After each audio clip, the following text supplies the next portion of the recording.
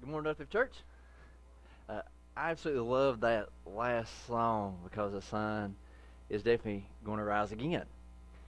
And there's times in our lives that we think that it's all gone to pieces, and we forget that another day is coming.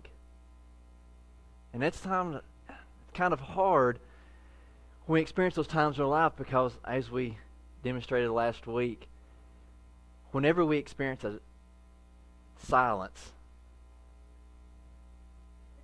it can be awkward. And I really tried to pay real close attention to that this week, to find more silence wherever I can get that. Whether that would be from cutting the TV off or cutting the phone off. This silence. Last Sunday, after church, there was no youth. I thought, man, what, we can do something. And so we really didn't do anything. I took the girls, we went up in the woods, and was walking through there and said, guys, now listen, if you'll be quiet, we'll probably see some wildlife. And my Caleb bug, she's 7, she's like, I don't know what that is, but I'm hoping we'll see a deer. Okay. Well, the whole point is that we've got to be quiet. But if you're traveling through the woods with 4 girls, there's nothing quiet about that.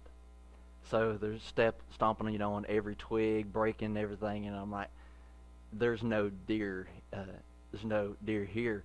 There's times that we welcome that silence. There's times that we want this silence in our lives. There's times that we welcome it into our lives, that we want just some peace and quiet, and we want just this silence. But then there's other times that we really don't want to experience that, and particularly when it comes to the things of God. And there's times of what we talked about last week that maybe it was us that was trying to hide from God. Like God was still speaking, but maybe it was us that created this silence. And we learned that from Adam and Eve, because whenever they sinned and they realized this, they hid themselves from God. And they had this unbelievable relationship and communication with God, and where they could just walk with God in the evenings. And I just think that was just so powerful, to have that close a relationship. And then it got broken. And they're the ones who put themselves in silence, not God. And so then there's times in our life as we pray and as we seek God, like we're trying to do everything right. We're trying to go to church, we're trying to read, we're praying, and there's things that are upon our heart, and as we turn to God and we pray, it's like we get nothing. Has any of your parents, has anybody ever told you that they might as well be talking to a wall? My mama has said that to us. Like we were told to clean our rooms or something like that, and we didn't do it. And she's like, I might as well just be talking to a wall. So this is my wall. And maybe you've told this to your kids. Maybe some of the same things. They didn't listen to you, or maybe you didn't listen to your parents or something. Like, I might as well be talking to a wall.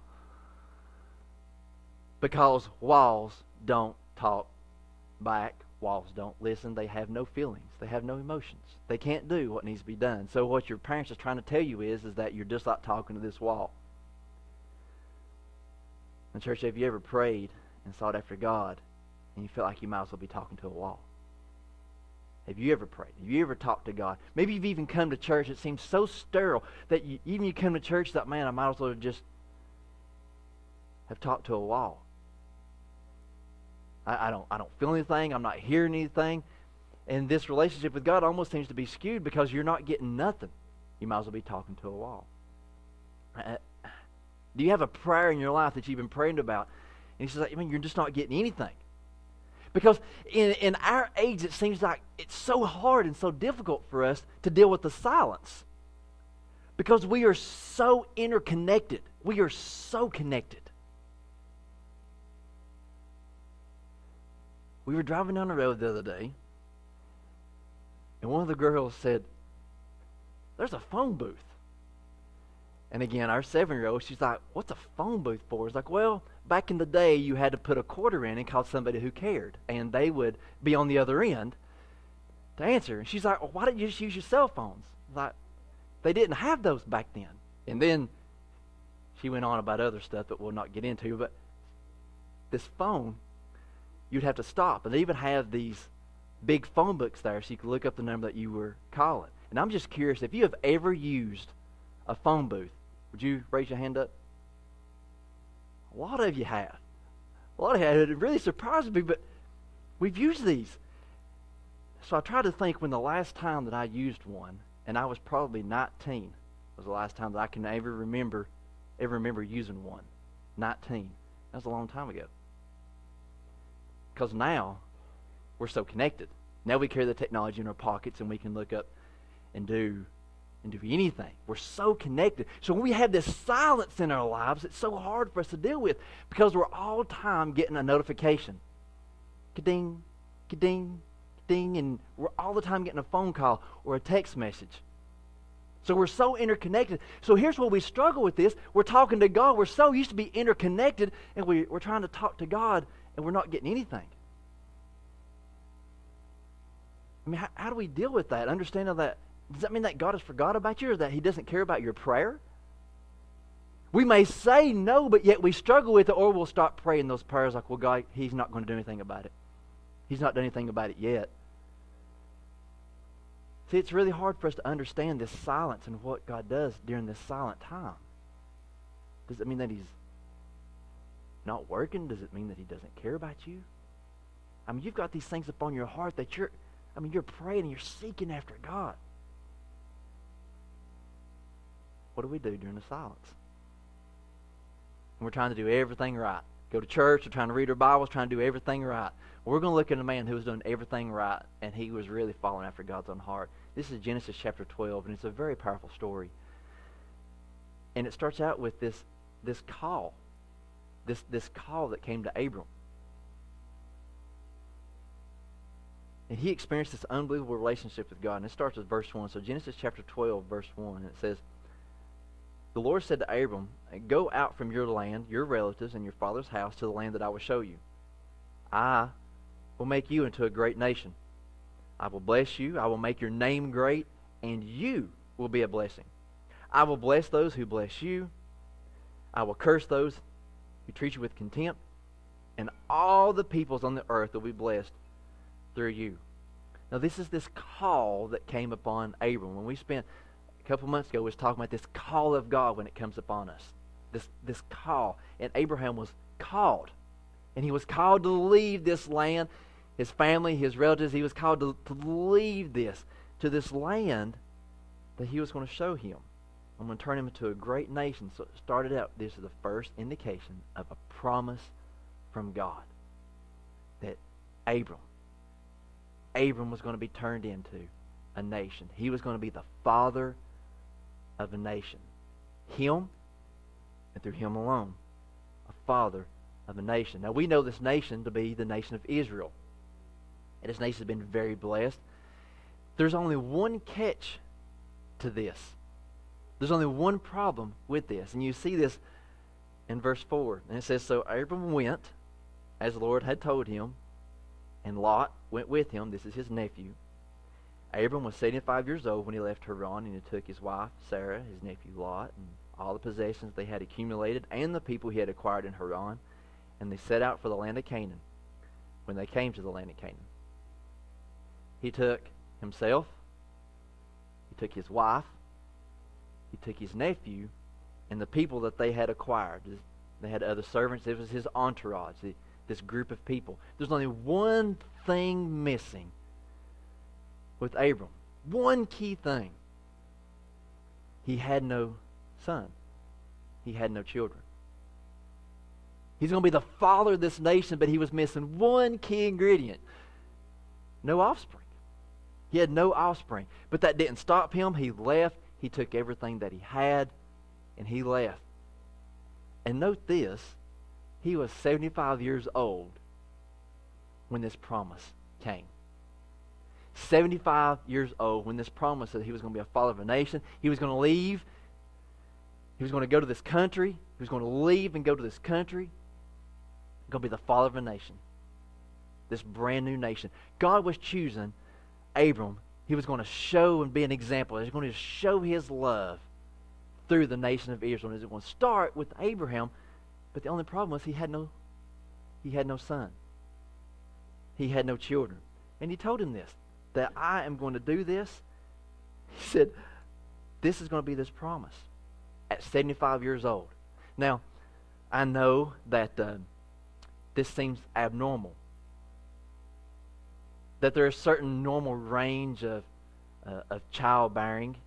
And I just learned recently that whenever you turn 40, your health insurance, it starts to go down because you're past, that's when they consider your past childbearing age.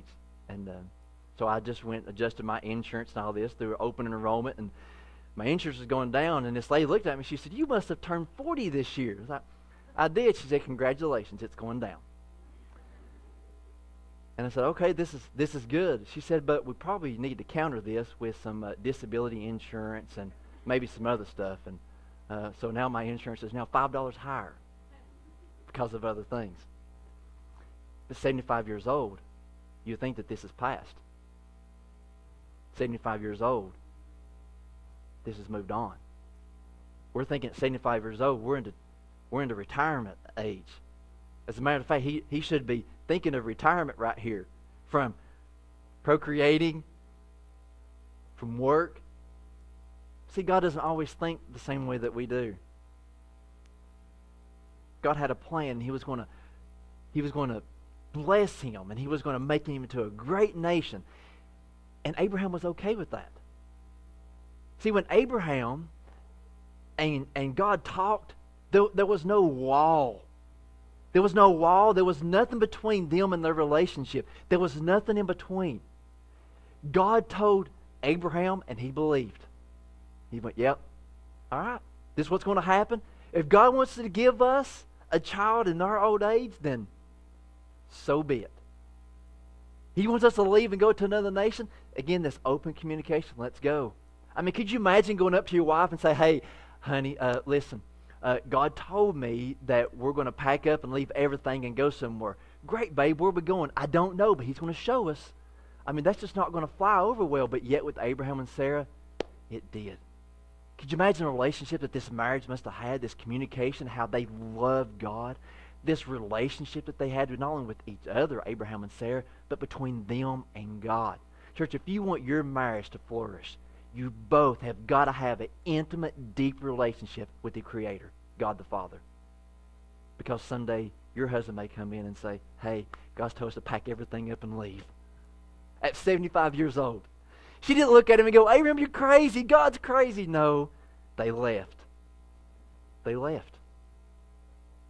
And in verse 6, it says, "And Abram passed through the land to the side of Shechem, to the oak of Moreh.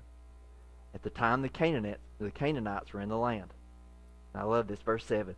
"Then the Lord appeared to Abram, and he said, I will give this land to your offspring." So he built an altar there to the Lord who had appeared to him. Here's some more concrete confirmation of this promise. Abram, this is it.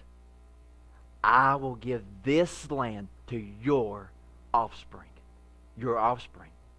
Your offspring. So this means that Abram is going to be a father.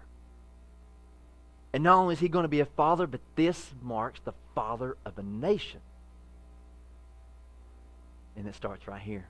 This is it. This is the land. Oh yeah, it's occupied. It says the Canaanites were there, yes, but it didn't matter. God said, "I'm going to give this land to your offspring."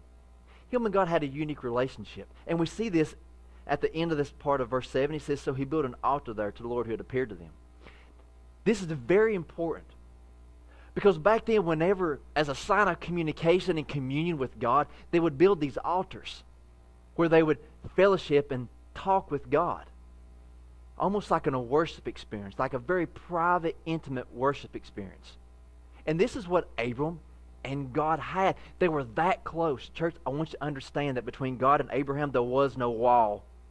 There was nothing hindering their relationship. There was nothing between them here. It was open. So much that as they were traveling, as Abram was traveling, leading his family and his nephew, leading all this entourage of people and all their possessions, all their belongings. God stops and says, Abram, this is it. This is the land. This is the land that I'm going to give to your offspring. Now, Abram didn't come back and say, wait a minute, God, I ain't got no kids. I'm 75 years old. I'm old. Sarah's old. We old, God. He didn't come back with anything. He just believed God, and he built an altar there. In church, we need to understand this about our prayer life with God and our communication with God. Sometimes we let circumstances try to have all the details worked out. That doesn't work with God, because God trumps everything. That means God trumps doctors, God trumps statistics, God trumps everything. And even though that this world and everybody may tell you that something is impossible, we already know through so much evidence of the Bible that nothing is impossible with God. Nothing. So our prayer life should exemplify that type of faith, that type of belief, your prayer life. God doesn't need you to have everything figured out. He just wants you to believe Him for the impossible. But too many times we try to figure stuff out, don't we? We try to say, oh, it's a sign. Me and Amanda, we've fallen into this trap before, and maybe you have too. That maybe you start talking about getting a new car. Like, hey, you know, maybe it's time. And you're like, wait a minute, did you hear that? This is starting to make noises. It's time. It's a sign from God. We must get us a new car. Hey, have you seen such and such car? Yeah. And I tell you, if you decide that you want to start getting you a car, you'll start seeing them everywhere. They just pop up. Every dealership's got them. They're everywhere. And you may say, it's an omen. It's a sign. It's meant for us to get this car. Because sometimes we try to play God's hand. We try to work it out. We try to do it. I think what me and Amanda is one of our biggest head-butting disagreements was over a new car. And it almost played into this, and I took a step back. It's like, wait a minute, I don't think this is right. This is not good. She'd already went to the dealer and talked to them, and it was great. We knew the guy. He's like, yeah, you can be in this thing for just such and such a price. And I'm like, I just ain't feeling it. And you can ask her after church. She'll tell you that if we would have went through and bought that car, it would have been the worst mistake. Because we were at each other over it. Over a car. We were trying to play and force God's hand. Have you ever done that? You try to force God's hand, maybe try to force something to happen, maybe try to justify something but thinking, oh, it looks good and smells good and maybe we ought to do this. But sometimes we put ourselves in predicaments. See, if you read through here, Abraham and Sarah, they fell into this same trap. Years go by. Years go by. Now, we're seeing that Abraham is in his 80s. Him and Sarah are having this conversation. Through this time, God keeps promising him a son, keeps promising him a son, keeps promising a son. And they're in their 80s now. Abraham and Sarah, they're not getting any younger. Abraham's wife, Sarah, turns and she says, listen, I've got an idea how we can have a son. I think God's going to bless it.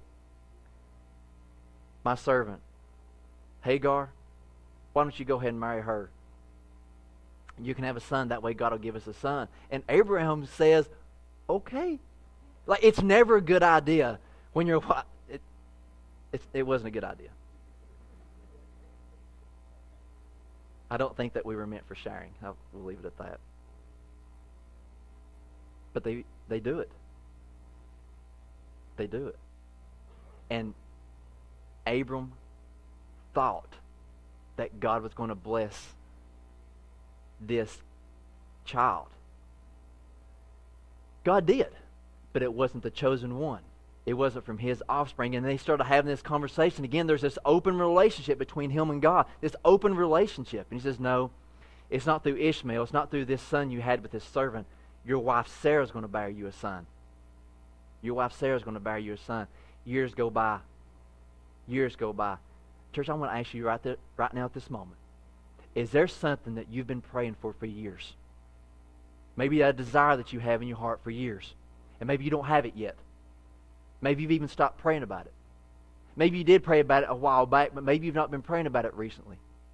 Is there a desire upon your heart that you have? Maybe you have no idea how it's going to get worked out. Maybe you quit praying about it. Because Abraham struggled. He struggled. He was a great man of faith, but church, he struggled. And you see this in Genesis chapter 15. He struggled. And look at this. This is Genesis chapter 15. It says, after these events, I'm going to stop right there just for a minute. After these events, church, what this sums up is years of agonizing, years of prayer, years of struggling, because Sarah is barren. Now understand this. They were doing their festivities so that she could get pregnant. You understand me? Like they were practicing what it took to bear children. In church, they did it a lot. In their 80s.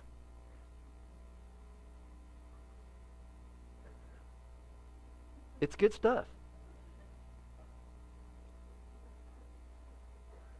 After these things. After these things. I want you to understand. So they were practicing intercourse a lot, this intimacy a lot, but at the same time, there was doubt, there was fear. Church, there was prayers. They wanted it so bad, and God had this promise. This land I will give to your offspring. This land, but then Abraham, he started to struggle. Look at this now. After these things, the warlord came to Abram in a vision, and he said this, do not be afraid, Abram. I am your shield. Your reward will be very great. So again, there's this open communication. There's no wall. There's this open communication between Abram and God comes up and says, listen, Abram, don't fear anything. I am your everything. And Abraham is having this time where he's struggling. Because as of right now, he is very old. Now he's in his 90s, and he's looking, he's having this conversation. God came down to speak to Abraham. Again, they had this open communication. And then Abraham, he smarts off to God. Have you ever reacted and smarted off to somebody? Like you said, and as soon as you said it, you knew you ought not had. Abraham does that. Verse 2. But Abram said, Lord God, what can you give me? What can you give me since I am childless and the heir of my house is Eliezer of Damascus?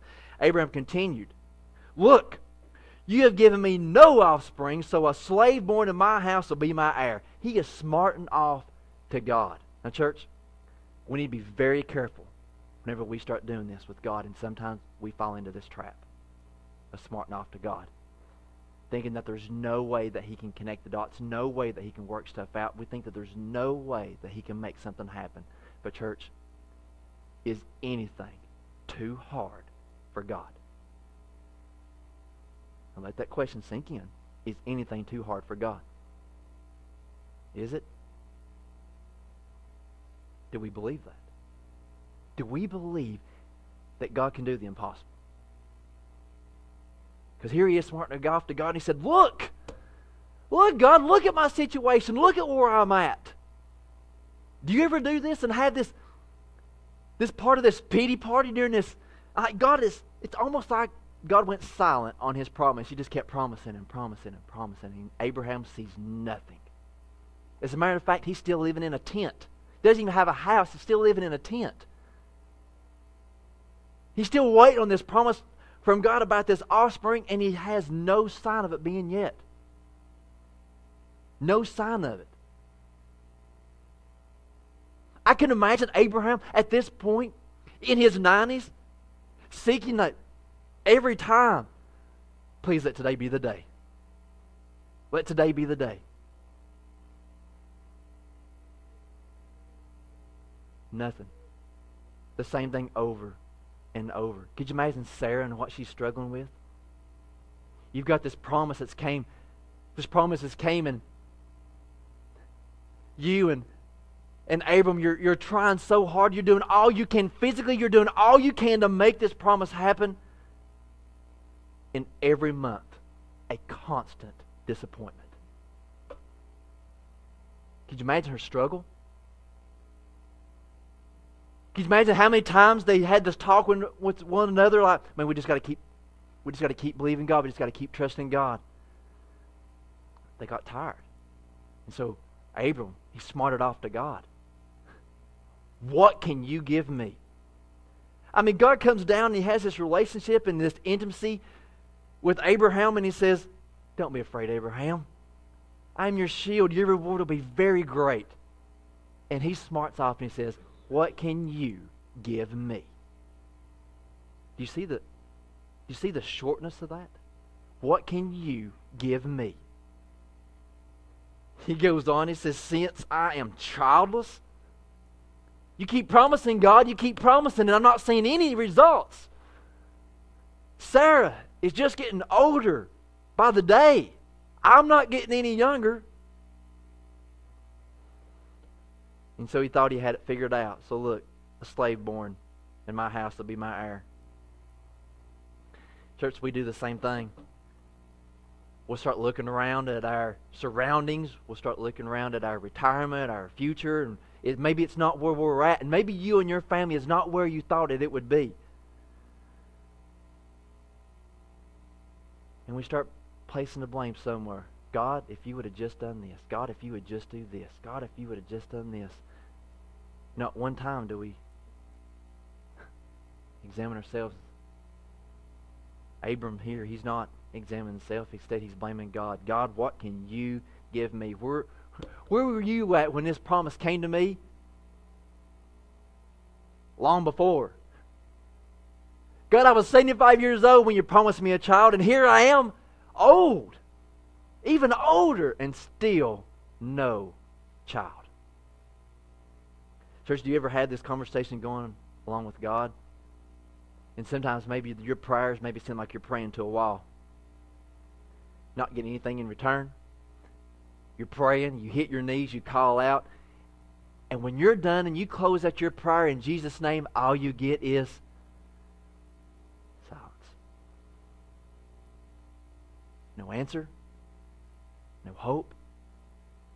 Same thing over and over and over. So what do we do? Abraham is having this same struggle, examining his life where we're at. In church, we do the same thing. We examine our life and our kids and our future, our finances, and we're like, God, where are you at? Where are you at? I thought you loved me. I thought you cared. Look at my family. Look at my kids. They're struggling. Look at my job. It's terrible. God, look at our house. It needs all these repairs. And we say this as if God doesn't already know. Church, you don't ever have to ask God to look upon your situation because God is the ultimate looker. Is He not? He has got the most perfect view. He's got the most perfect seat that He can see all, and He knows all about your family and your struggles. God is the ultimate looker. You don't have to place it out on a platter before Him. He already knows what you're going through. He knows exactly your situation. So then what do we do? Well, if God is the ultimate looker and knows our situation, then what do we do? What part of this do we play? Well, here is what God calls out. Verse 4. He says, now the word of the Lord came to him. This one talking about Ishmael, the illegitimate child, the one that he didn't promise. He said, this one will not be your heir. Instead, the one who comes from your own body will be your heir. He took him outside, so he was in the tent. He took him outside the tent, and he said, look at the sky and count the stars. If you're able to count them, then he said, your offspring will be that numerous. Your offspring. Church, God will not stop on His promise. He will see it through. It may not be in your time or the way that you wanted answered it. See, here's where we struggle because we build a house of cards and want God to bless it. And Abraham and Sarah did the same thing. They built a house of cards and it did not fall the way they thought it would or should. God doesn't need your help in figuring out the plan. He needs your faith. That's all He needs. He just needs you to believe Him for the impossible. He said, your offspring will be that numerous. It seemed like that in the fall and the winter time, I'm not quite sure why. I'm sure there's some scientific explanation about it, but it just seemed like the stars seem to be brighter and more of them. And now that it gets dark, at 5:30 or whatever, I'm outside a lot because letting the dog out and playing fetch. So a lot of times I'm looking at the sky. And I'm reminded of this promise. And sometimes out of foolishness, I just try to see, just in a circle, how many stars I can count. Have you ever tried? Just in a circle. You can't do it. Because the more your eyes focus and the more your eyes adjust, the more your eyes get used to the darkness, they just keep popping up. And then I go, wait a minute, did I count that one? And then I'll start all over. He says, Abram, your offspring will be that numerous. Your offspring. Your offspring. Church, God has promised that He'll never leave us. He'll never forsake us. He'll go with us all the way. He has promised that He will bless us. He has promised that He will not forget you, nor your struggles. That He has prepared. He loves you so much that He even prepared a way for you. This is where Jesus comes in. He loves you that much.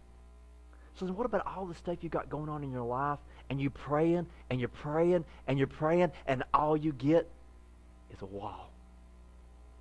Silence. What do you get? What do you do when you've got these desires upon your heart and you've prayed? You have prayed.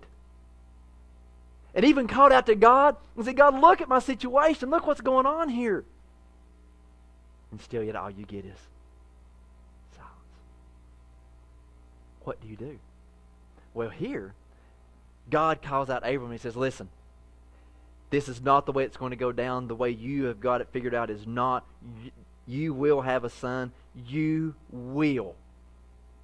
You will. Your offspring is going to be this numerous. And if you look at verse 6, here's what Abram did. Verse 6.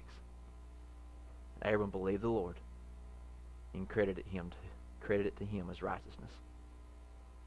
He believed. He believed. What do we do whenever we've got these desires of our heart? I'm talking about some heartfelt desires. What do we do when we've got these desires and we prayed about them before, but we're getting nothing? Church, we keep praying and we keep believing. God is faithful and He will come through.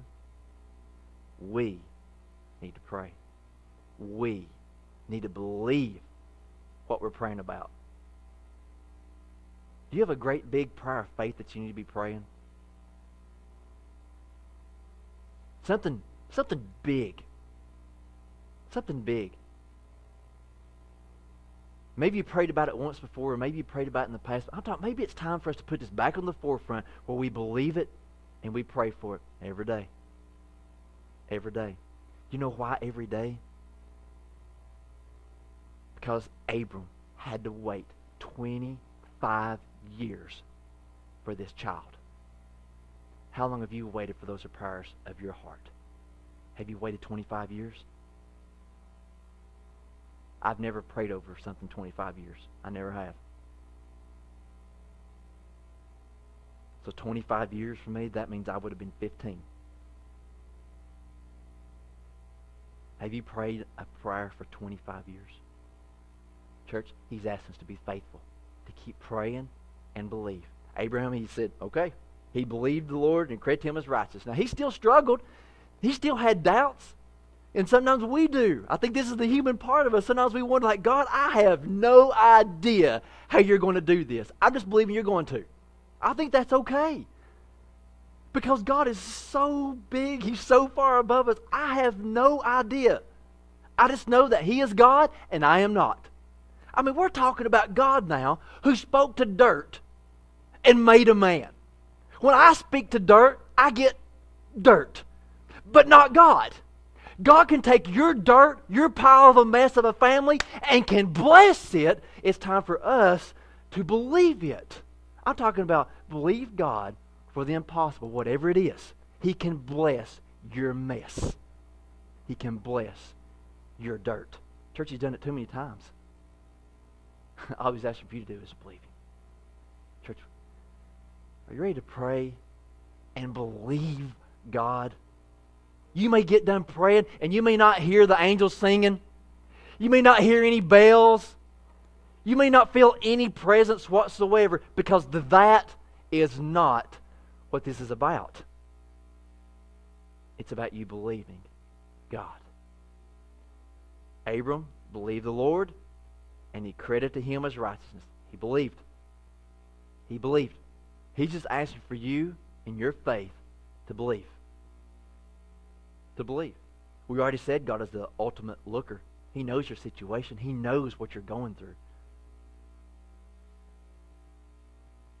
Church, the question is, are you ready to believe and pray? Sometimes we fall guilty of falling into the trap of trying to do stuff with ourselves. And there are times that we do need to put feet to our prayers. It's like with Abraham and Sarah, and they keep asking for a child and asking for the child, but them not doing intercourse for it to happen. And maybe there's some things in your life that you can do, things that you need to do, things that you need to already to work out. Like, I don't think that we need to pray about certain things. Like, I don't think you need to pray about feeding your kids. Feed your kids. But there's some deep matters of our heart. I think that it's important that we believe God and that we pray. And I don't know what it is that you've got going on in your life or your family's life, whatever it is that you might be experiencing. But I think it's time that we believe God, even for the impossible. You don't have to have a way figured out. Let God take care of that. But if you've got these desires of your heart, I'm talking like deep down desires, that you need God to move in your life, whether it be a healing, whether it be marriage, whether it be something with education or work-related, whatever it may be. Church, I think it's time that we believe and give that to God. There's people in my life that I want to see saved. And sometimes I've fallen into the trap that I've been praying and praying and praying and prayed so much that I quit.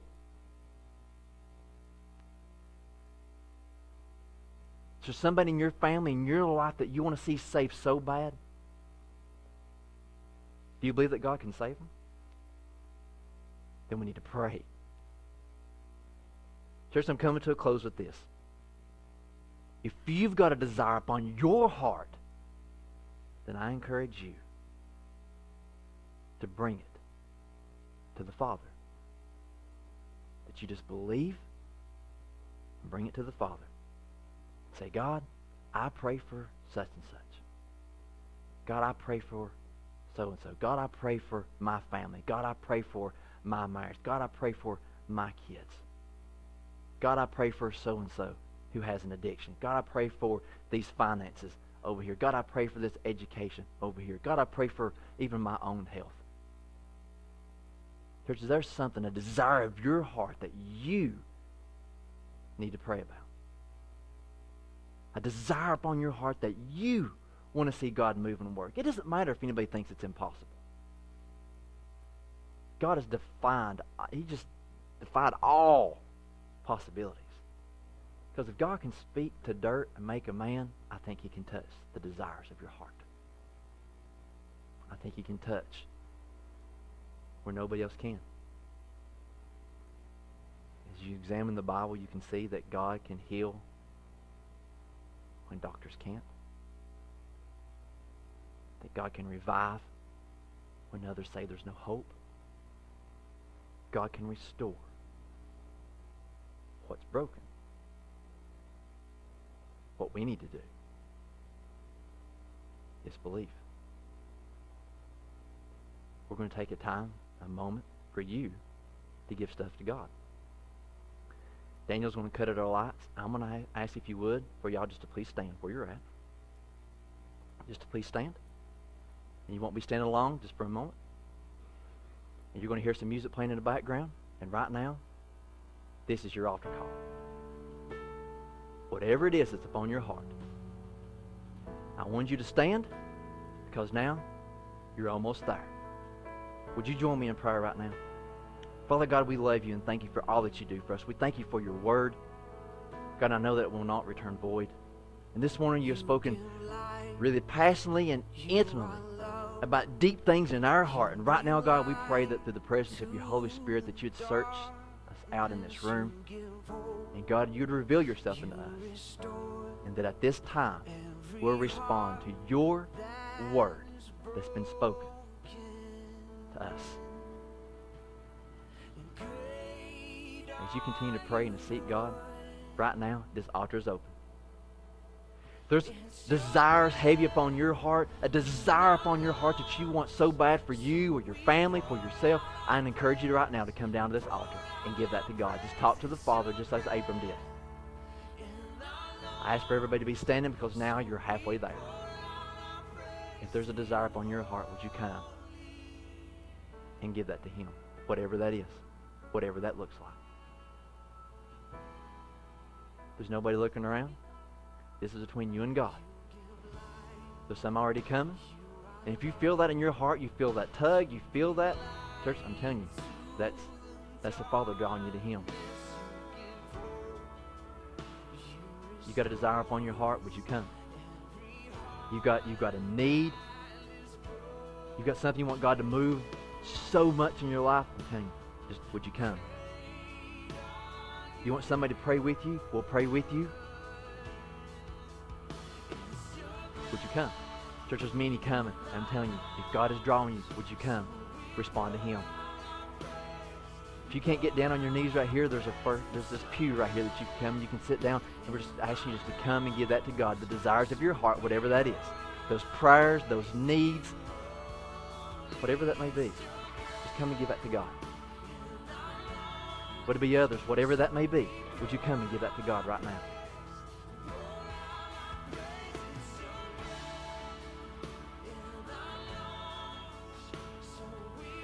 I'm just asking you to come.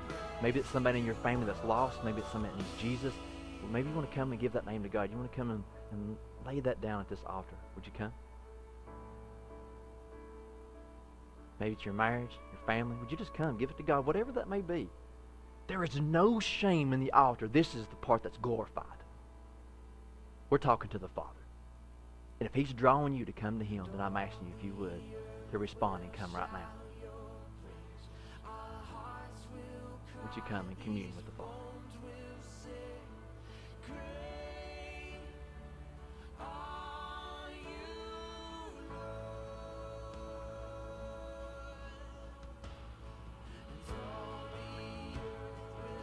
There's some of you here today, and maybe you've got some stuff going on in your life. We'd love to have the opportunity to pray for you. You've got something going on in your life that you just need to be uplifted this morning in prayer. And we have the opportunity to pray for you. Would you just raise your hand up and say, hey, would you pray for me? Yes. Others, hey, I'll just pray for me. God, you see these hands, and they represent your children. God, we uplift them to you, and we pray, God, in a mighty, powerful way that you would move in their lives. God, that they would experience you the way Abram experienced you. This close, intimate relationship where we could walk with you.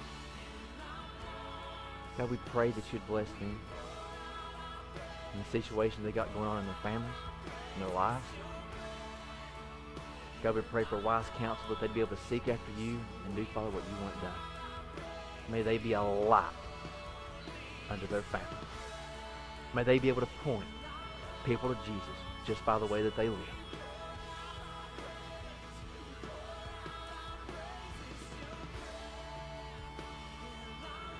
If you're here today and you've got somebody that's lost in your family, somebody that needs to be saved, we're going to pray for them.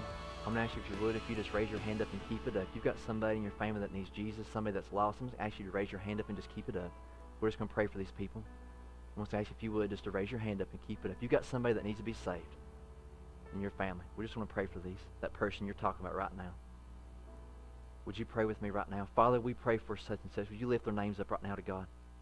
Call their names out to God. God, we pray for such and such. Oh, God, they need to be saved. They need Jesus. God, we uplift them to you and pray that you prepare their heart to hear a word from you. God, we pray, Father, that you would touch them in such a way, God, that they would know that it's you that's calling and respond to your call. And help us, God, to be your hands and feet, that we might be able to point and direct people to the Father. We uplift these people, God, to you that we love and that we care about. Prepare their hearts as you call them out. In Jesus' name. Father, we thank you for the word and what you've spoken here today. And we thank you, Father, for knowing exactly what we need and when we need it. God, I'm so glad that we can experience you here in a worship setting. We can experience you in such a powerful way. And it's great in this worship experience that we all get to come and experience and be a part of it together, corporately. But God, I thank you that we can also hear you in the whispers and the beauty of your creation. As we drive down the road, as we see the leaves, as we see the sunsets and the sunrises, as we hear the laugh of a child, as we see the hard work of a parent.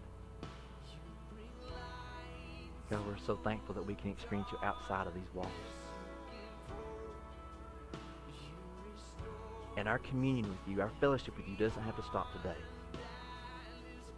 That we can fellowship with you during this week. God, may you bless our music and our ears, what we hear. May we seek you with all that we have.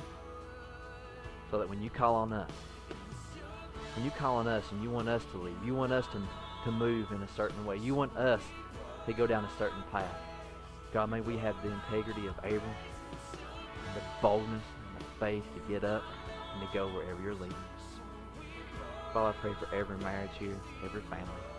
Oh God, would you bless it? Satan seeks to destroy it, but you're not done. Father, would you bless it? God, I pray that you bless every parent here. I know it's tough. I know that it's hard. God, bless them. Give them the fuel and through the guidance, God, of your Holy Spirit. May they be the best parents that they can be.